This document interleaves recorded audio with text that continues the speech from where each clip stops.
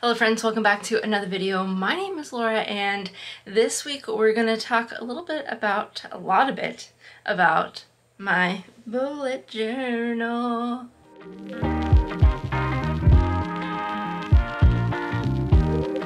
Am I happy that Y2K fashion is coming back? Absolutely. Am I too old to wear it now? Probably. Do I care though?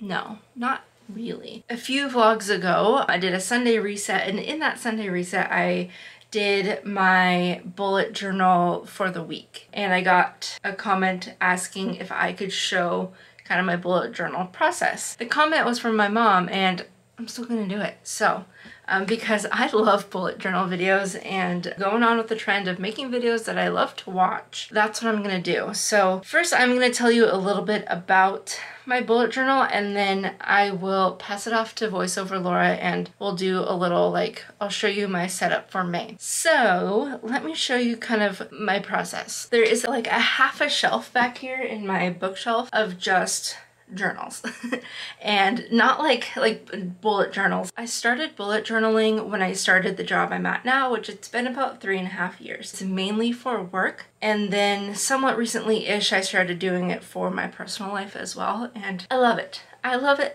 and I love watching bullet journal videos. So I watch Amanda Rach Lee and Planning with Kay. I'll put both of their channels down below. And I like them both because they are both very different types of bullet journalers.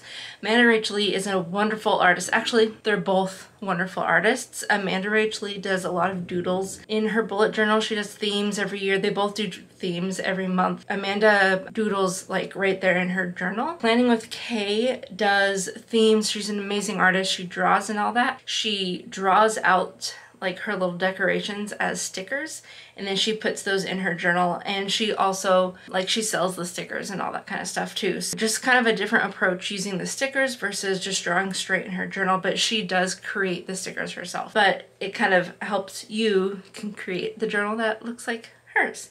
Now for me, I watch these because I like to see what layouts they use and how it helped them with their bullet journaling process. I am no artist and I cannot draw very well. I do like to doodle, but so you'll see little doodles here and there in my journals. It's taken me a really long time to kind of figure out my process, and it's still ever evolving and ever changing. Last year, actually, I used Amanda Rach Lee came out with a planner. This is the full year of 2021, and it's all preset for you. This is what the habit tracker and the mood tracker looks like. And then there's also goals and favorites. There's also a blank page. There's a couple blank pages in here. So I usually fill my blank page out with my grateful list.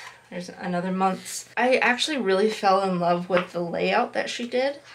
So she starts off with the month, and then the full month. And then she does the habit tracker, mood tracker, and then she does the goals and favorites. And you can fill out what the favorites are. I usually do books, audiobooks, YouTube, and TV. Now I think I do books, podcast, YouTube, and TV. And I mostly we'll get there, but mostly I just list what I'm watching at the time, or listening to, or reading at the time. And then grateful, there's the blank page. Here, I'll show this half here. There's not much on this one. So there's little block boxes of each day, and so you can write down either your schedule, your to-do list, whatever you want in each day. And then there's, oh wait, here we go. Here's kind of a blank one here. This is when we went to Yosemite. There's all that stuff. And then there's usually a title page, and so this is kind of an example of Amanda Rach Lee's. These actually all came from past spreads that she did. So it's drawn in and you just color it, which was really nice. So I actually really enjoyed the layout of this, and I've carried it over to my bullet journal. So this is April's. Get it? April showers, bring my flowers. This is where the idea for the spreads I am currently using are. Without further ado, I will stop talking and pass you over to VoiceOver Laura, and I will show you how I set up my bullet journal. So we'll see you there. This is the journal I use. It's a minimalism art dotted journal, and I got it from Amazon.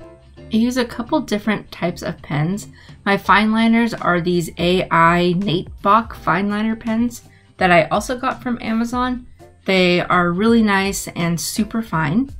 And then I also have these Papermate Flair bold markers that I got actually from work. And they have this really cool rounded tip to them, which makes them really fun to use. Wow, yep, I love pens. I also use these highlighters from Staples. They're just the Staples generic brand True Red. I just really like them. They're super bright. Oh, and I wanted to show you my little pen holder. It's a little jack-o'-lantern. It's super cute. I think Cameron got it at a thrift store. So now it's time to get into my journal and I'll show you what I got. So when you first open it up, it's just 2022. It's some yearly spreads that I don't use. I made them and I just didn't really go back to them. I don't know. I use that YouTube one monthly. This is my future log. It's just future dates. And then my gift list and my wish list. Gift list is if I see anything for anybody that I want to get, I just put it there. Wish list is things that I want, but there's obviously not much there either. But I wanted to show you what my reading journal is, what I'm reading in 2022. So the first spread in my reading journal is my bookshelf, bookcase kind of thing. As I finish a book, I will add it to my bookcase. I'm actually 2 books behind on there. I've got to add the last 2 books I read on there. But it's got some fun, cute decorations. It's got my cat, it's got my Marnie necklace and a candle, and I do color code it by genre. I have mystery, fantasy, romance, young adult, and I will add genres as I need. I'm actually reading a horror book right now, so I gotta add that. This is my daily reading challenge. I fill in the boxes as I read each day. So the highlighted boxes are the days that I have read. The lines here are the days that I did not read. As you can see, I am a mood reader. So if I stop reading, then I really stop reading and I kind of get blocked. So I think it'll look really cool by the end of the year when the whole thing's filled out.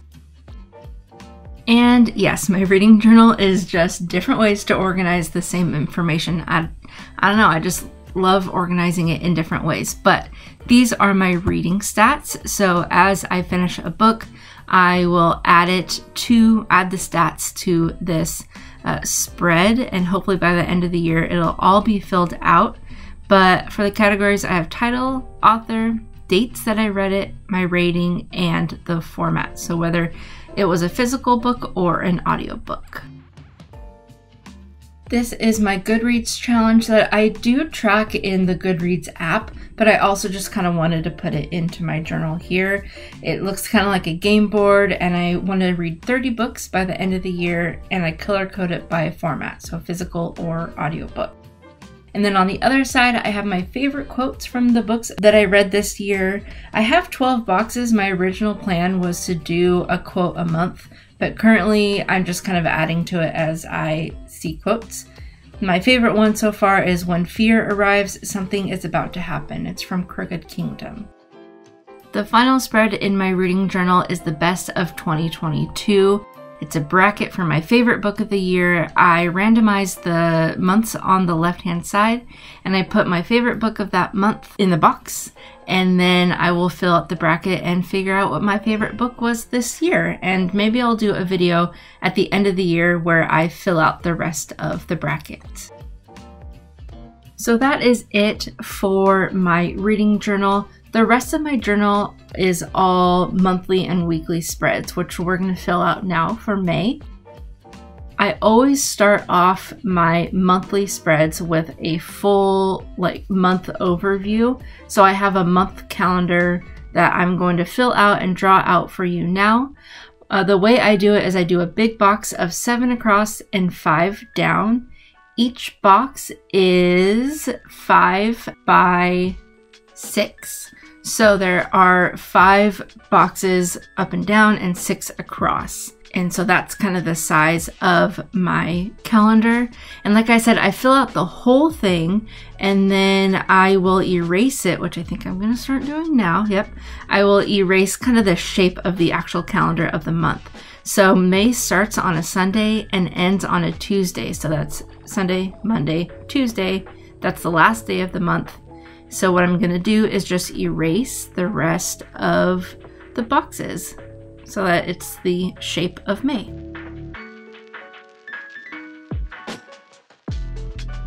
So now we are going to fill it in with some color. This is obviously my favorite part, and no, I do not use a ruler, so my lines will not be close to straight. Sorry if that bothers anybody, but I don't have time for rulers, and I don't mind the organic shape of the lines. So this month, since we are going to Disney World and it is the 50th anniversary of Disney or Disney World, and the colors of the event, the 50th anniversary that they have are purple, like a light blue, a teal, and a pink, I think. I don't know, that kind of color palette. So that's the color palette I'm going to use for the month of May.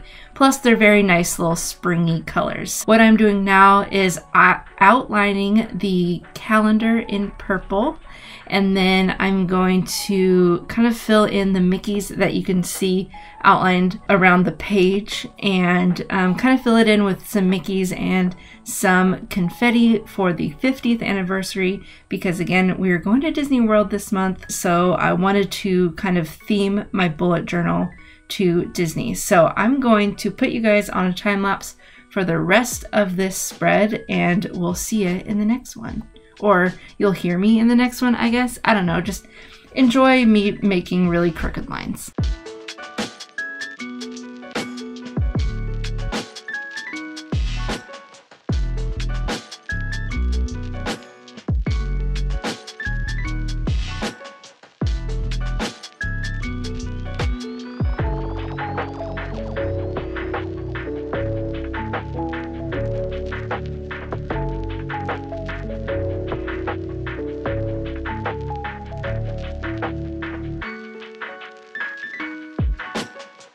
Okay, so a couple things have happened in the editing world in the last hour here at my house. I lost some footage, so that's why this one is already halfway done.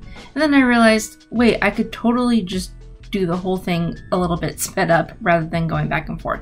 So anyways, this is my May goals and then my May favorites page. So at the top, I've got May goals. I'll fill that in later. I'll go back in and fill out my goals for May. The bottom, I have my favorites for books, TV, podcasts, and YouTube. Those are more of kind of what I'm reading and watching and consuming right now, just so I can kind of keep track and see when I started this book or started watching this TV show or when I was really into this YouTube channel. So that's kind of what that favorites and goals page is. On the right hand side is my YouTube tracker page. So I have at the top, I have the month of May, and I actually forgot to write in the numbers, but I went back and did that later. So in that calendar, I fill out the days that I'm filming and the videos that are going out each Sunday, so I can kind of plan out those dates. And then I just have video ideas and stats down at the bottom. My next few pages are my habits and my mood trackers. On the left-hand side, I have my habit trackers. I draw out 6 May calendars, little tiny May calendars. They are 1 square per day, so they are 7 by 5 boxes. I am currently outlining those calendars, and then I will fill them in with the dates. So yes, I do fill in all 6 calendars with 31 dates.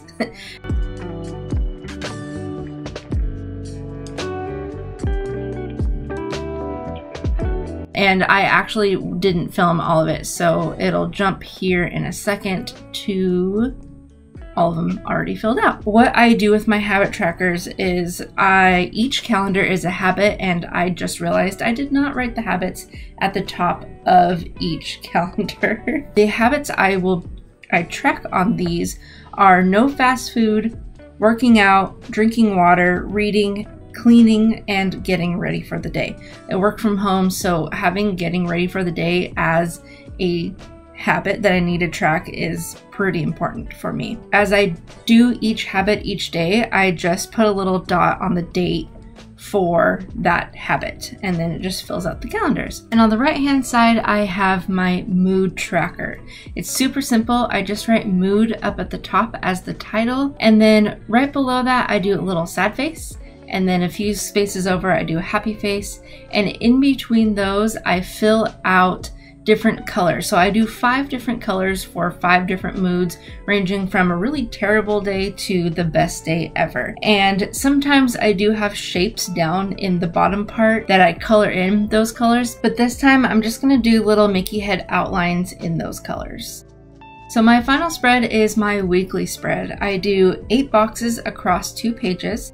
The boxes are 16 spaces high and 10 spaces wide, with 2 spaces in between each one, and it fits across both pages perfectly. Don't ask how I figured it out. I think it was a lot of math a while ago.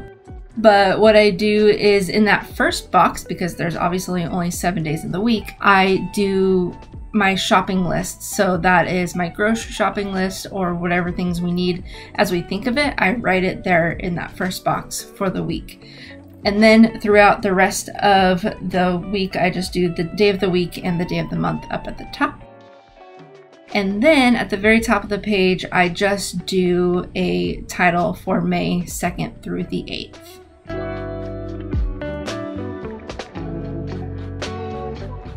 And then I wanted to do a little example of what a box would look like. So I do a bullet point with the time and the meeting, and then I have a little to-do list at the bottom.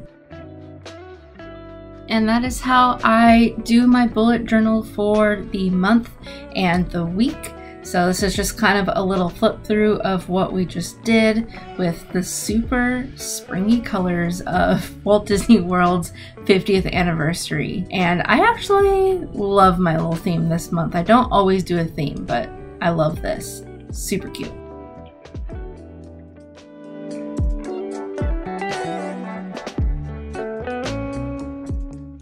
So that is that on my bullet journal.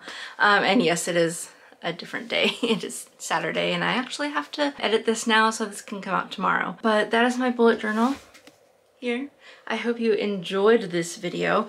Like I said, I really enjoy watching bullet journal videos, and I am no like artist or anything in any way, so my bullet journals aren't nearly as beautiful as some of the others out there. Like I said, I will put those channels in the description down below so you can watch wonderful artists fill out their bullet journals, but this is just mine. It's simple, it's easy to use. So thank you for watching. Make sure to like and subscribe and all that good stuff, and we'll see you in the next one. Bye!